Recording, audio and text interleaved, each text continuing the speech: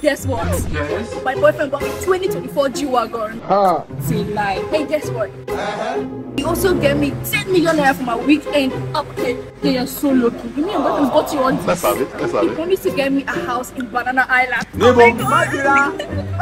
Nonsense being. I'm gonna give you a room. I'm so happy for you. And I'm super excited. I can't just wait. You know what? Let me quickly get water. I'm coming back. It's getting cold. Everybody, I want to see that to see. What's going on here?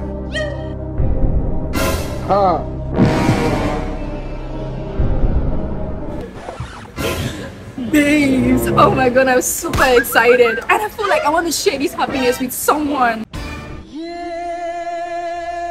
Oh, Benny. Hi. Yes. Please, can you come? Up. Bumpy yo. I don't know if you're hungry, but please, have my food.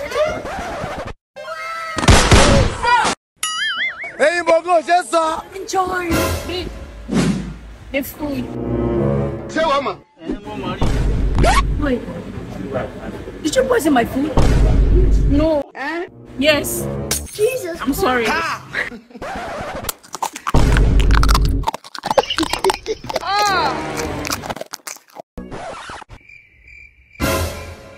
Mimi ukinipe tu chakula.